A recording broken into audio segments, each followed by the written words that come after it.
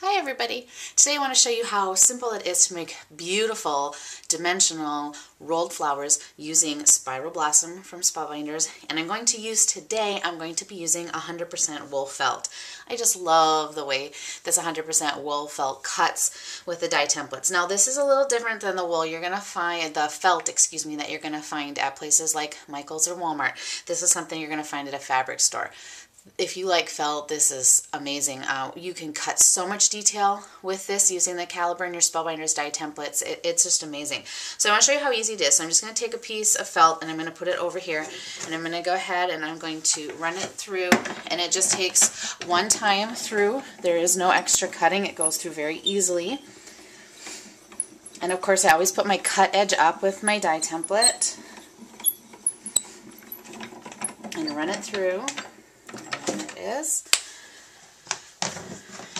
And here we go. We've got this beautifully cut out piece of felt that we're going to use to make our rolled flower.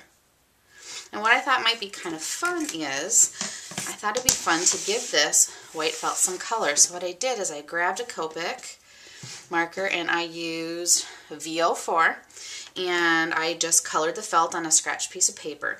And now I've got this color added. So what I'm going to do is I'm going to start at the outside, and I'm going to want to roll towards the inside because this center here is the base. This is where all the pieces are going to rest on. And I'm going to put the color to the outside, and I'm just going to start rolling. And you can roll as tightly or as loosely as you want. Get a little bit more in the middle here. So you can see I'm just rolling, and I'm trying to keep the bottom as flat as I can. I'm just going to keep rolling. Keep working this around and around and around until I get it on its base. And there we've got this beautiful flower with just a little bit of color. So what I'm going to do is, with this felt, I'm going to take tacky glue or use some type of fabric glue to hold it together. And I'm going to take and I'm just going to put that down on the base.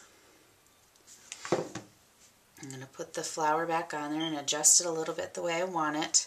And now we have this beautiful flower ready to add things to the center, add a button, add some pearls, and add some dimension. You can do these with paper too. Same thing applies. Just push back some of the petals with the paper to open up the flower. Simple, easy, and beautiful to put on cards and projects. Thanks. Have fun creating.